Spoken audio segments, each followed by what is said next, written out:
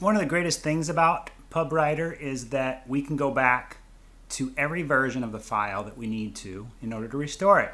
So here's today, January 22nd, 2019. If I needed to, I can go all the way back to December 15th, 2016 and restore this style sheet. And this goes for any files that are in the Dropbox.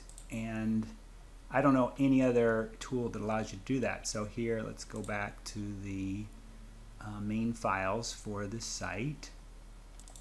Okay, so these are all of the files that are on this site. So if I wanted to go back and look at something like, here's a file that I often change, I can look at the version history.